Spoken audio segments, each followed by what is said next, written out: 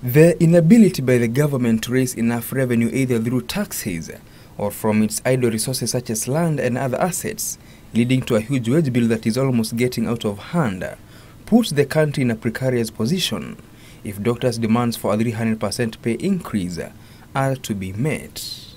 According to Ken Gichinga, Chief Economist at Mentoria Consulting, this would lead to an increase in taxation or else plunge the government into more debts through borrowing to fill the deficit, a move that would set the country on a perilous path economically. One of the biggest challenges we have in Kenya is we are spending much more than we are earning in terms of tax collection. In fact, they keep talking about a ballooning wage bill, which means that salaries are becoming unsustainable. So if they talk about a 300% increase, that's going to impact an increase in the wage bill.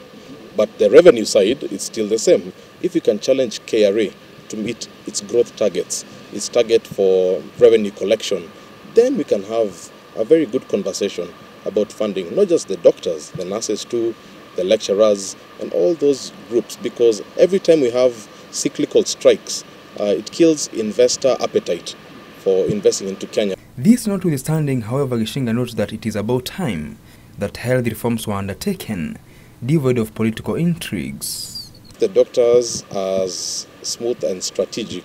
They can find other levers, because this is not the issue Kenya faces alone. Even in the UK, the National Health Service, we saw the junior doctors striking a few weeks ago, and because of maybe increased work, the increased amount of work assigned to them. But they found a more swivel way of going about it. So I think it's a matter of what are the levers that the doctors can use that do not affect Kenyans, but compel government to listen. Because you're right, the government, if it doesn't feel like you have any lever on it, might not listen.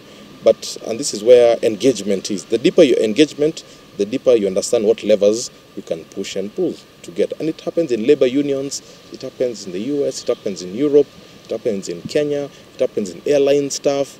We saw British Airways trying to ground their airlines because they're not being paid well. So it's going to be with us for the next 100, 200 years.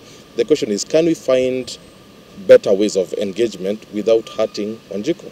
With the doctors' strike now in its 6th day, it is not the doctors and the patients alone who are suffering, but the spillover effects to the economy have been enormous. People can't access healthcare, means people can't work productively at work.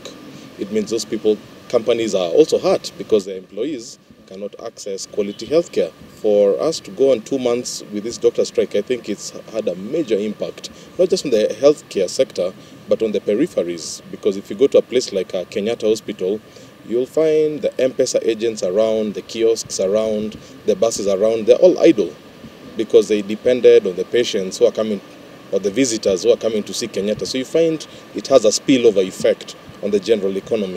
Way forward, Gichinga notes that a strategy document for the next 15 to 20 years need to be formulated that will eventually catapult doctors to salaries that befit them, as well as reduce the current huge gap between doctor to patients ratio. Government can also be very strategic.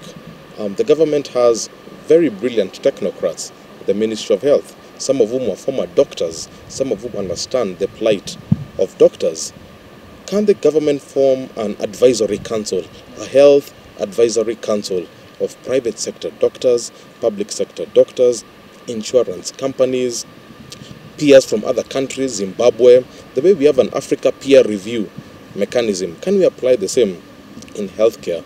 Because there is no reason why Kenya should not have the best healthcare system in Africa. It is crystal clear that reforms in the health sector will not take place overnight, as Kenya's frail economy grapples with, among others, unemployment and a ballooning wage bill. On the other hand, however, a healthy population is good for the growth of the economy, meaning that the government has to employ a balancing act to salvage the situation. Nicholas Ndwati, Channel 1 News.